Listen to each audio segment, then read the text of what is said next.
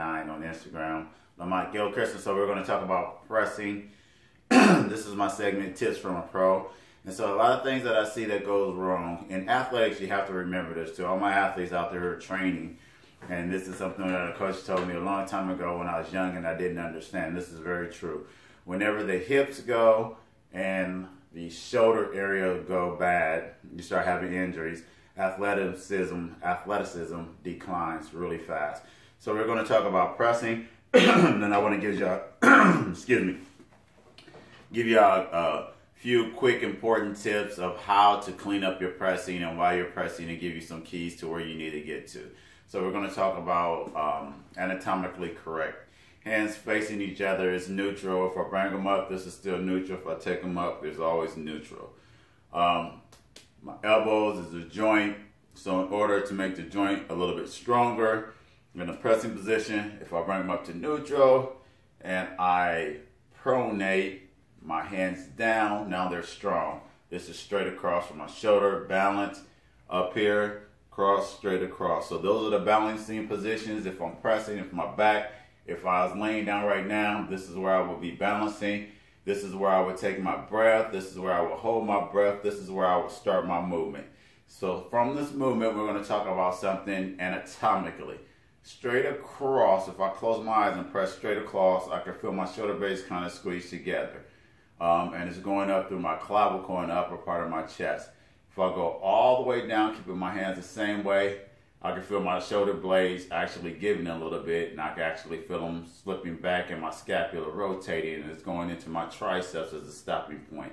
So in most pressing exercises, people want to come from here. If you come straight down, now this is called the leverage of your elbows, or where you leverage into your chest. You create like a little diamond coming across here with the bar.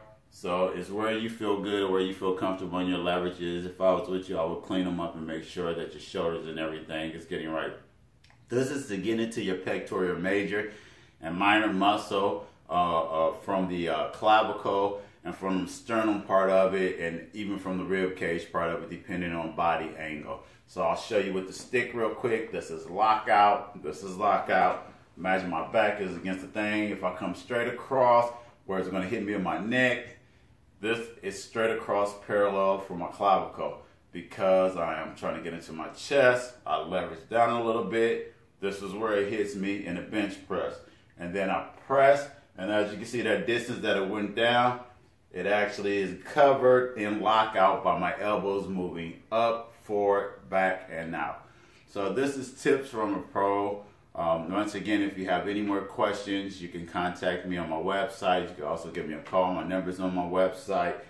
I also have videos explaining some pressing and other things like that on YouTube, and you can look them up. They're probably under IFBB Pro, or they might be under L.G.Fit 45.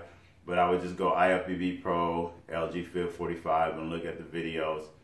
If you have any more questions, remember, you have to understand where you're going and what you're trying to do when you're exercising. Just repeative activity or the repeative movements, people will assume, even the world-class pressers, world-class golfers have to work on their movement patterns. I always have to reteach myself my movement patterns, because you become comfortable, and then muscles that are dominant that shouldn't be in the exercise become more prevalent. You push into your dominant muscles.